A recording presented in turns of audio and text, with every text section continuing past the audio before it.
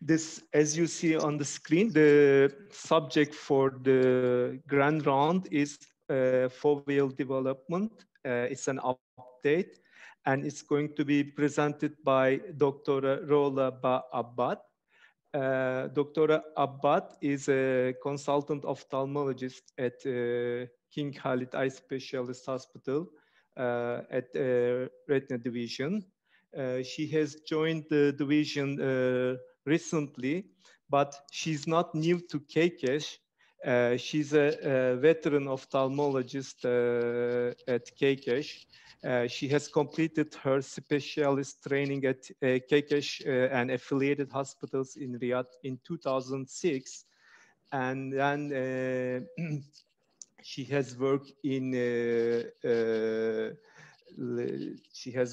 leading medical institutions, including Moorfields Eye Hospital in London, Hospital for Sick Children in Toronto, and King Khalid Eye Specialist Hospital.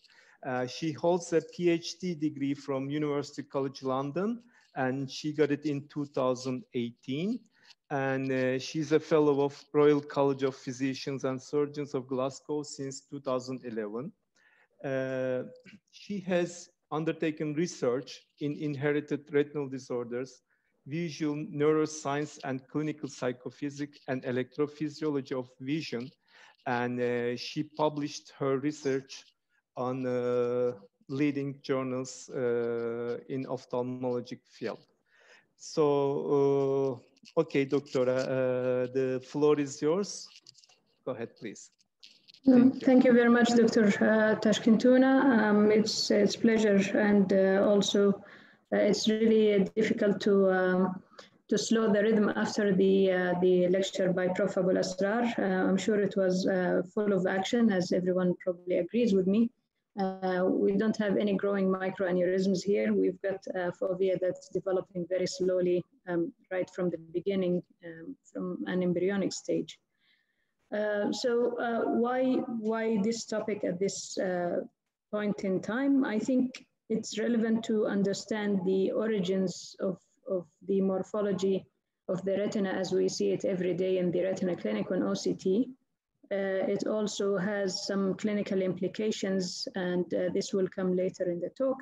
And also, if we were to adapt any clinical trials for gene therapy after Luxturna, I think it might, or any further therapeutic modalities, an important endpoint now, especially in the field of inherited retinal disease, is actually looking at the cone and rod mosaic in the living retina, and this is by the means of adaptive optics.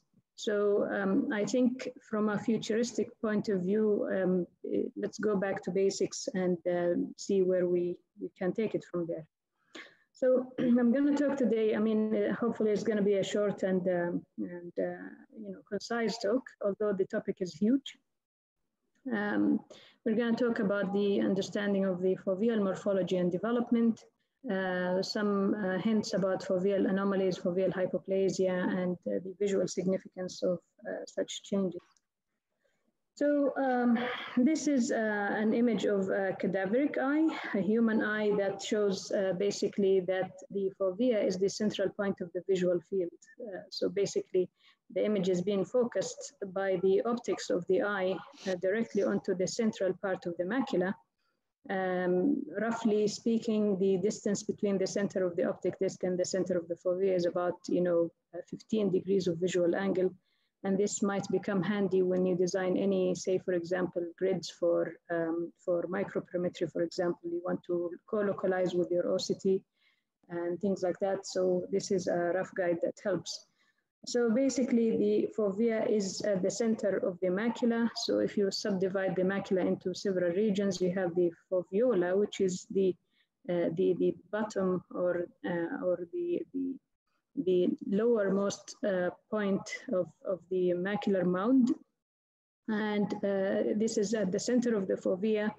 And you have there the rod-free zone and S-cone free zone as well. And then this is surrounded by the fovea itself, the foveal slope, the parafovea, and then the perifovea region.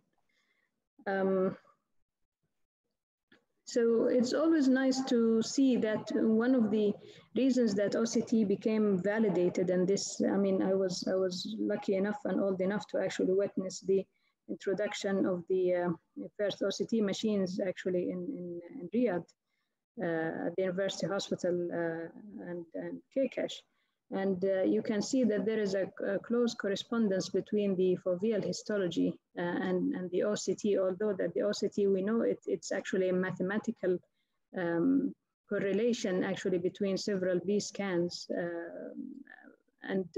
But yet you can still see that when you look here, staining with green for the cone arrestin, you can see despite the splitting of the retina after processing, you can see the outer segment of the cone mosaic here, and you can appreciate the foveal pit, which exactly corresponds to this region. So again, looking closely, you can see the central cone bouquet, and at this stage you can appreciate, number one, that actually these are the nuclei of the cone photoreceptors, and these are the outer segments, and you can see this kind of what's called the foveal bulge there. And the other thing is that aside from the nuclei of the cone photoreceptors, basically the other nuclei are just belong to the Muller cells that actually accompany the fibers or the axons, the elongated axons of the cones in the fovea. So it's completely exclusive of cells except for the photoreceptors and the supporting Muller cells. And this is even a more beautiful unfast image for a whole mountain in the macaque retina. And you can appreciate that the Henle fiber layer is quite short actually at the center. So the axons of the most central foveolar photoreceptors are incredibly short, and they are directly connected to the corresponding bipolar and ganglion cells. But then as you increase the eccentricity from the center, you would notice that the axons are, the Henle fiber layer is actually stretching far beyond what you would just anticipate. And this is something that you may notice on OCT, especially when you tilt the scan sideways and you see this hyper-reflective band, just vitread of the outer nuclear layer.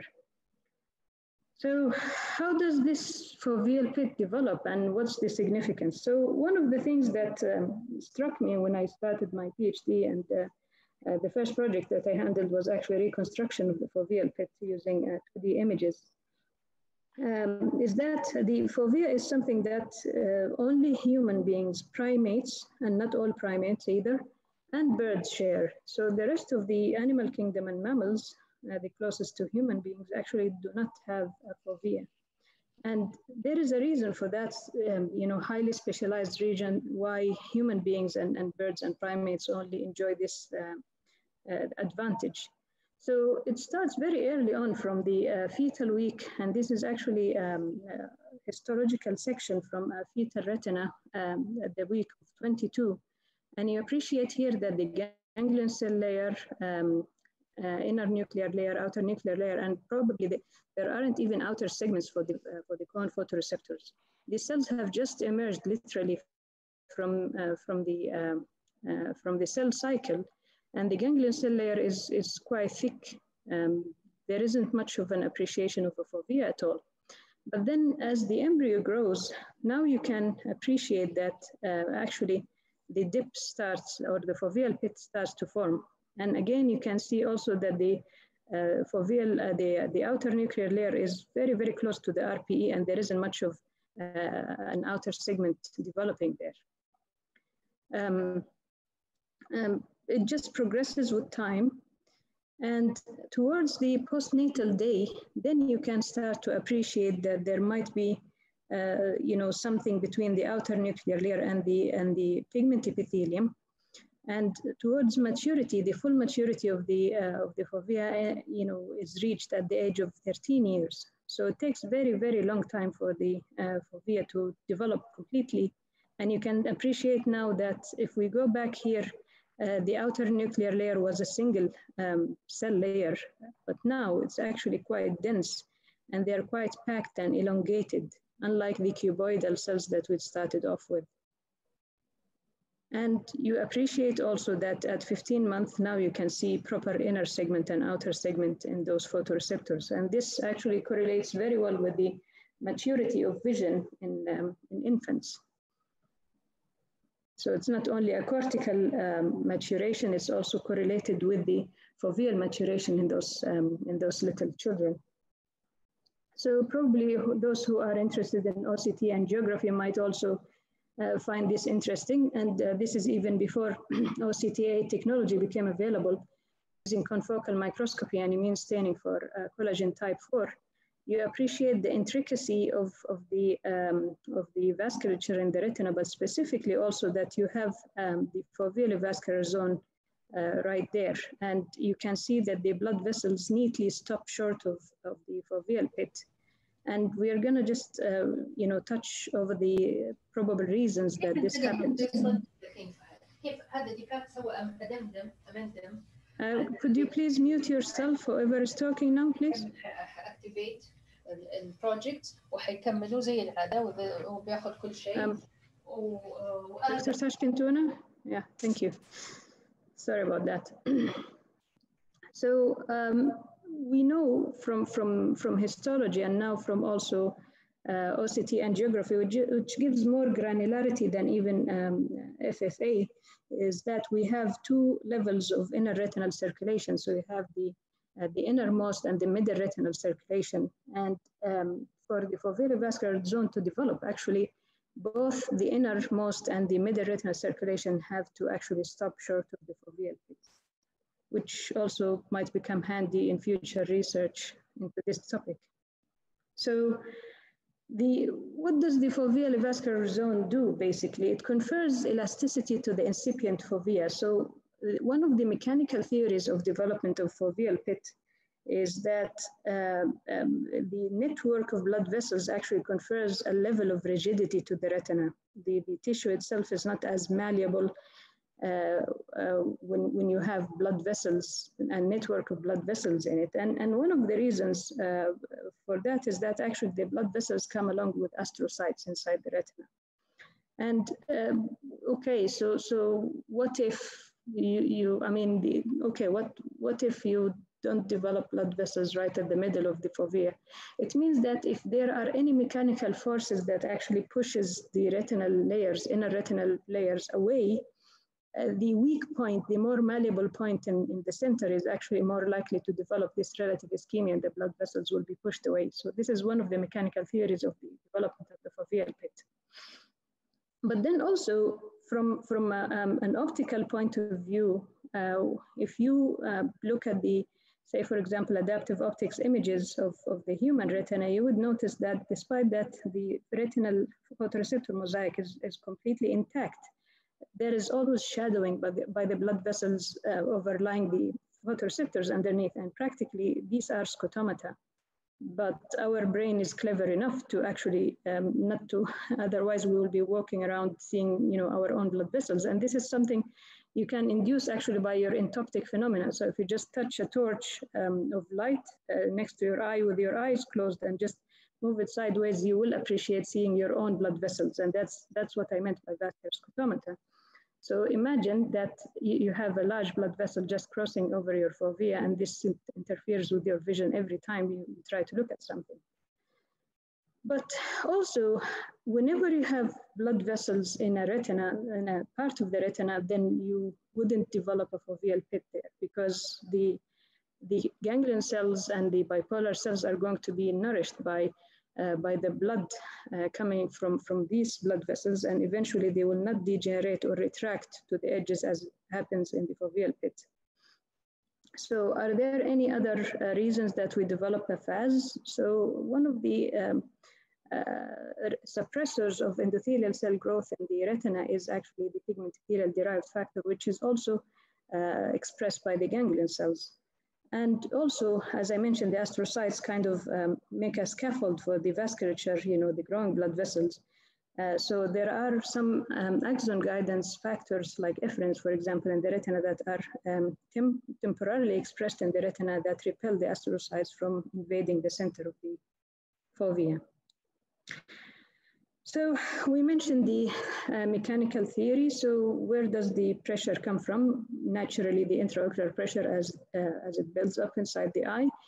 And later on, as the eye starts to grow, and that's why probably the foveal development is completed by the age of 13. One of the many reasons is that the tangential growth or tangential stretching by the ocular growth can actually stretch this region, and that's why the fovea starts off a bit narrow, but then it becomes wider as the child grows. So that's one factor. The second factor is that, so in addition to the pit itself, there are quite a few modifications of the cone photoreceptors, and that includes the packing, which sometimes can be completely separate from development of the pit. And you see this in some patients with mild ocular or oculocutaneous albinism, where they have some pigmentation that allows packing and elongation of the photoreceptors, and yet you can see a layer of ganglion cells and an outer and inner nuclear layer still furnishing the center of the fovea.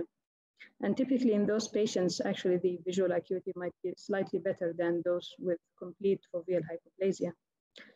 The other reason that the cones kind of are packed and cramped together, become elongated, is that they also change in shape as they grow, as I've shown in the previous slide, that the cuboidal shape is actually changed into an elongated configuration, and this allows more space for packing of the photoreceptors. Typically, it's more than 30,000 cone photoreceptor in 100 microns and a square 100 microns region. And that's why counting the cone photoreceptors right at the dead center of the foveola is quite challenging, even using adaptive optics imaging. So, okay, so what does that all mean? And, what does this have to do with the retinal circuitry, and why there is a relatively larger area of the visual cortex just dedicated to serve the foveal representation? Well, the reason for that is that you have the midget cyst pathway, and as opposed to the parasol pathway. So just to refresh your memory a bit about basic science, the midget pathway is, midget means actually kind of a dwarf. And the reason that they're called so is that they are tiny bipolar cells and tiny ganglion cells. So the fovea is quite privileged to have like a private line. So each foveal cone is actually connected to two bipolar cells, on and off bipolar cells, and each of the bipolar cells is connected to the receptive field of a midget ganglion cell. And this gives you high resolution, as opposed to the parasol system, where you have diffuse bipolar cells converging onto a large number of photoreceptors. If you have this rate of convergence, like 1 to 10, for example, you will find that it's really difficult to mobilize cellular elements around and kind of pack the cells and so on, as I just described. But if you have a 1 to 1 or even 1 to 2 pathway, it's easy to push the cells away, and you push the inner retinal cells away and push the photoreceptors together in two opposite directions, and this can be feasible. And this has been elegantly described and illustrated by the Provis et al. Group, including Dr. Adam Dubis, who currently is working in UCL in London. So basically, the forces here come from the side, basically, that the photoreceptors are cramped together. And you can see that the vasculature stops short of the center, and then you have the vertical force coming from basically the intraocular pressure pushing the cellular elements away.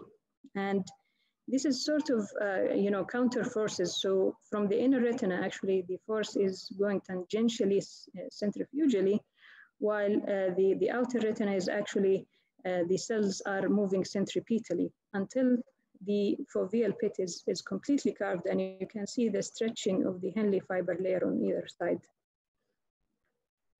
So what does that mean when it comes to clinical practice? Well, I mean, there have been quite a lot of advances, and one of them is the handheld OCT, which has been used by several groups studying the retinopathy of prematurity, both in the United States, Canada, and the UK.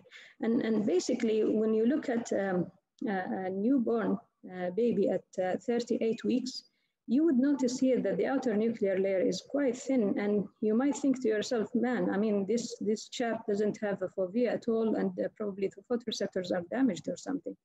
But it's just normal at this stage, because as the child grows, then you start seeing actually an increase in the thickness of the outer nuclear layer gradually, in addition to also the growth and development of mature inner ellipsoid zone, as you can see it eventually in adults. But this takes time, and this should be appreciated in case you handle patients with retinopathy of prematurity before you counsel the family and give them sometimes, you know, a negative view, despite that time would tell whether actually the fovea has developed normally or not in them. And so instead of saying like, okay, here is mild foveal hypoplasia, severe, moderate, and so on, actually, you know, using some sort of a classification system amongst researchers and also clinicians might also help to sort things out. So this illustrates the stages of foveal hypoplasia. Stage 1A and 1B are the mildest, basically, while stage 4 is a complete absence of the foveal development altogether. As you can see here, one major difference between the stage 3 and stage 4 is that the elongation of the outer nuclear layer is present in stage 3, while it's not in stage 4. And it's claimed that one of the reasons in patients with albinism, oculocutaneous in case of the X-linked form, or the recessive form, or ocular albinism in the case of the X-linked form, is that patients who do have the elongation of the outer nuclear layer and a very, very tiny rudimentary foveal pit do fare better and have better acuity, and rarely even do not even have nystagmus. The reason for that might not be related to the chiasmal misrouting or any other changes that have been already reported and studied extensively. It might be because the receptive field size of the ganglion cells and the bipolar cells in those patients is more or less close to what normal should be like, rather than the cone packing itself. It's just a matter of convergence. So the higher the convergence rate, the less the acuity is, and that's why we see better when we use our central macula, but the peripheral retina doesn't see as well. So we can talk now about a few cases of anomalous foveal development, and the classic example I just mentioned, albinism. Suffice it to say, as a clinician, when you see somebody with oculocutaneous albinism, you ask about two things, just to make sure that you are not really dealing with a syndromic form, Shidia-Higashi or Hermansky-Pudlak. And you ask also about the family history, because there is an X-linked form of albinism that you shouldn't miss and counsel patients in terms of recessive disorder. So if you are in the clinic and you are handling a patient with albinism, probably these are the questions that you might need to ask.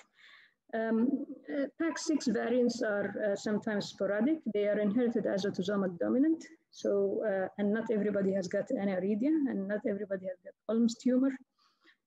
So you need to look at the variant, you need to look at the mode of inheritance, and bear in mind also that sometimes de novo mutations in this gene can arise. Another exciting gene that hopefully our paper is going to come out hopefully within the coming few months is a gene called SLC38A8, and it's inherited as an autosomal dominant form. Patients can present with nystagmus, anterior segment dysgenesis, but not always, and chiasmal misrouting, but they do not have any signs of albinism at all. And recently, Irene Gottlob and her group also reported recessive variants in the gene that encodes for aryl hydrocarbon receptor, and it causes foveal hypoplasia and infantile nystagmus without chiasmal misrouting, which you can detect on multi-channel BEP. The other thing that is worth mentioning is that don't panic when you see somebody with absent foveal pit or very shallow foveal pit, as long as the vision is fine. Just leave them alone. And there has been an interesting study by Dr. Mike Marmor from the University of Stanford, actually doubting that the foveal pit itself has any advantage other than the fact that it's a sign of development. And I mean, fovea plana, usually they do not have dense vascularization of the retina, and they may still have a foveal vascular zone despite the persistence of the inner retinal layers. It's quite interesting also that patients with nanophthalmia and microphthalmia might also have a very, very small or absent foveal pit. But I think the visual deficit in them is not related to the foveal hypoplasia itself. But this needs to be researched, and this is an interesting question to answer. We mentioned ROP. We mentioned also some cases of achromatopsia, especially those associated with a gene called ATF6. And some cases of incomplete CSMB due to the variants in the gene CAC-NA1F. So just for the clinicians who use Optus regularly, and if you have a crying child and you wanted just quickly to see what's happening, especially children with nystagmus, you want to, before you order an ERG, you want to examine the patient properly. And before you tell the family bad news that their child might have cone dystrophy or LCA or something, just take a good look at the retina and take an Optus image, which can be quite easy even in babies. And one of the features that you might see in those patients is the concentric rings if you happen to encounter a patient with foveal hypoplasia. So putting one and one together, the vasculature is not attenuated. The child has got nystagmus, yes, but then you have this foveal hypoplasia. You might think that this child, rather than having LCA, is just having albinism, which I think is much more happy news to the family after you confirm by ERG, obviously, that their child is not likely to be blind. And this study actually went to the length of actually doing ANFAS OCT and correlate that with the Optus images. And you can see that in all of those patients who happen to have these concentric rings, you can see it on ANFAS OCT, and they correlated that with the Henle fiber layer resistance in the center. As we mentioned, it's quite short normally in the center, but in those patients, probably it has a different configuration. And this is something worth looking for if you manage to get good images. So I will just conclude my talk by, a quick chart. So if you see a patient with a continuation of the inner retinal layers, if there is such thing, then you consider foveal hypoplasia. You take a good family history. You consider doing a VEP to look for chiasmal misrouting, and you can select which path to go. And if you notice also abnormal retinal lamination or disruption at the level of the outer retina, even in the presence of foveal hypoplasia, you might consider inherited retinal disease, and then probably achromatopsia should come in the list of your differential, and then you can take it from there, ordering your ERG, and eventually you can narrow down your differential before you order a genetic panel for the patient. That's all I have today. Thank you very much for your attention, and I'm happy to answer any questions you might have. Thank you very much, Doctora. I'd like to thank to you for this excellent and very interesting lecture about foveal development. I just want to open the floor for questions or any other talk about the subject.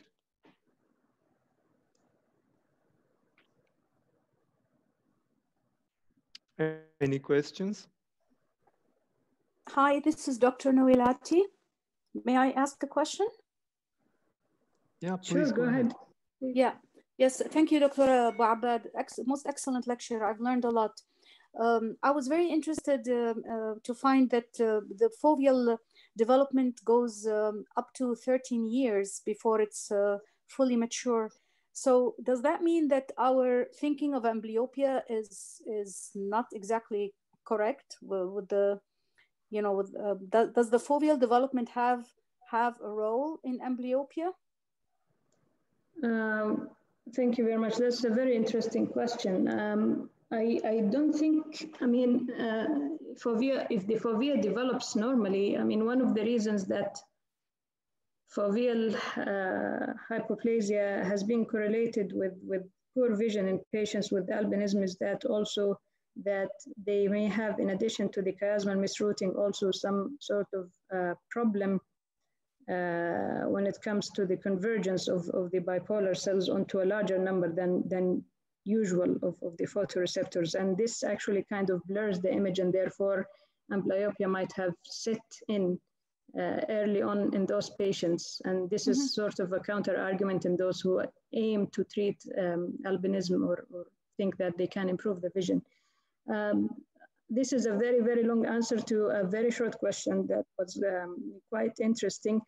I think that amblyopia does not set in as long as the fovea develops normally and wires normally. So if the fovea does not develop normally, does this cause amblyopia? Possibly, because basically amblyopia is a central nervous system response rather than something related to the eye itself directly. But the eye can set it off when there is something going wrong. But simply just foveal development setting amblyopia, I don't think that under normal circumstances that happens. Do you think that the visual feedback to the brain, if it's blurry, do you think that will have an effect on foveal development, or not at all? Because we see a lot of kids who have amblyopia and whose OCTs are normal. Do you think there's a feedback effect or no? I don't think it has such a huge influence, because the feed forward mechanisms and including also the axon guidance early on in the visual development is actually starting from the eye towards the brain, not the other way around. Great, thank you. You're welcome. Dr. Tascantuna? Yes. Yeah, I have one question. Yeah. Sure. Go ahead. Thank you, Dr. Rola Ba-Abbad. It was really great presentation. I just want to ask one question, which is in continuation to what Dr. Nawilari was asking. I'm interested really in amblyopia, and I just wanted to know if there is any ongoing research trying to figure out if there are any structural or electrophysiological abnormalities in the fovea in patients with amblyopia. So patients with amblyopia, when you do their ERG, full-field ERG is normal. The problem with pattern ERG, for example, which I advocate more than actually using multifocal ERG in such cases, is that it tests only the ganglion cell bipolar cell cone function in the macula itself, and it's got nothing to do with the central visual system response. But if you do pattern appearance VEP, which is basically if you rule out structural changes and if the patient happens to be lucky enough to have good fixation, because for pattern ERG you need good fixation. In an ideal situation, you will find that the pattern appearance VEP, which is used using a checkerboard of variable sizes and also contrast levels, is quite reduced. And this also correlates with the early work in monkeys, where actually abnormalities of the lateral geniculate body have been demonstrated in monkeys with deprivation amblyopia. So to cut it short, I don't think that amblyopia is an ocular problem inside the eye itself. It's something beyond the ganglion cells. Okay. Thank you. You're welcome. Any other question? I'd like to thank you, Doctora, for your answers, and both Doctors Novilati and Suhailem for their questions. No more questions? If no more questions, I'd like to end this session. And I don't know if the weekly quiz is ready or not, but we are finishing the grand round. Thank you so much for participation.